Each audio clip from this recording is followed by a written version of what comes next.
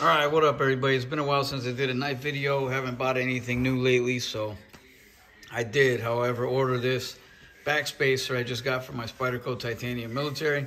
I ordered it about 2 months ago. Just got it in the mail literally today. Installed it. Took me about 45 minutes to install it.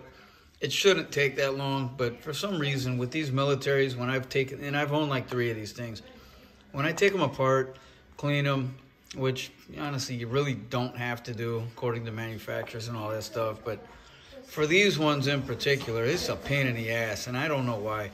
I think the titanium, the way the Spyderco might be machining it, is just more fucked up than the next guy. It just doesn't sit completely flush with the blade and everything, so you really have to work by adjusting all these screws at the same time you're doing the pivot. It's not like a normal knife, you know, a Medford or somebody that's much more high quality. You take it apart, slap it back together. You tighten the pivot down a little bit and then tighten all the screws and then tighten your pivot up to where it needs to be. I never had an issue with any other knife but this one. So I don't know what the process is. Honestly, don't care. I'm just explaining to you guys that it took me a little bit longer than it should to put this backspacer in. This is the pre-2017 model. The difference between them being the lanyard hole right here. So 2017 and up, you got a bigger lanyard hole. I think it's near the size of the paramilitary 2, but not 100% on that. I never owned the titanium one after 2017. Mine were always pre-2017. So why that's important? Because if you order this backspacer I'm going to show you, it was only designed for pre-2017, which would be the smaller lanyard hole. So if you've got one of the after 2017 or 2017 and up, then this backspacer will not work for you.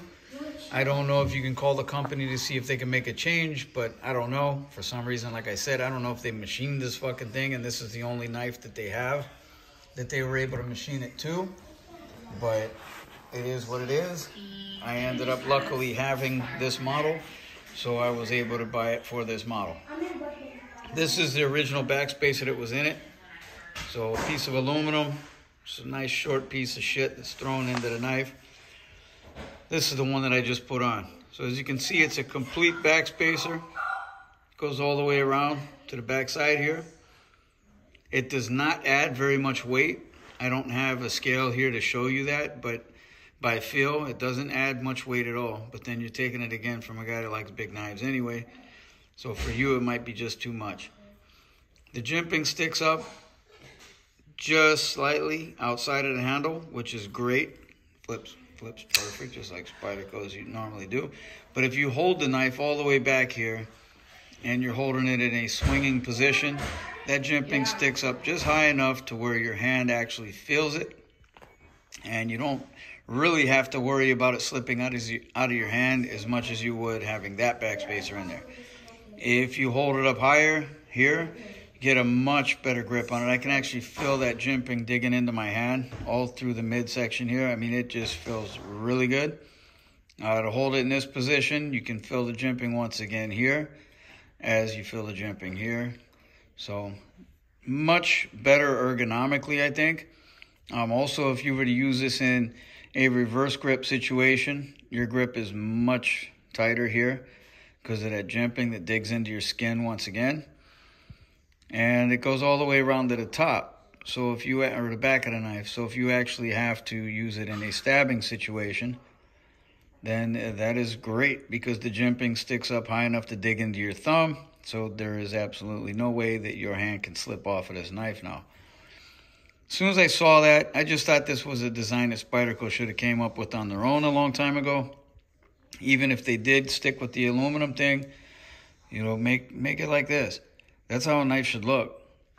Are we wanting to save weight? Do we want to make it ease of cleaning? It's still easy to clean. There's nothing bad about this spacer at all, right? Even though it was a flow-through design before, so what? You got to take a Q-tip or something to blow it out. Take a Q-tip or something to blow it out through the backspacer right here. It didn't add, you know, a horrible freaking gateway to disaster. I think it's actually better. But anyway, just wanted to show that off to you guys and let you know how I feel about taking a Spyderco military apart just to do something like this, and it's a little time consuming. Very nice knife, everybody. I'm much more happy with it at this point. I bought this a few months back and saw that backspacer. I looked up and wanted it. Got it today, put it in, and I'm liking the knife much more now. So now it's time to carry it. All right, everybody. Peace out.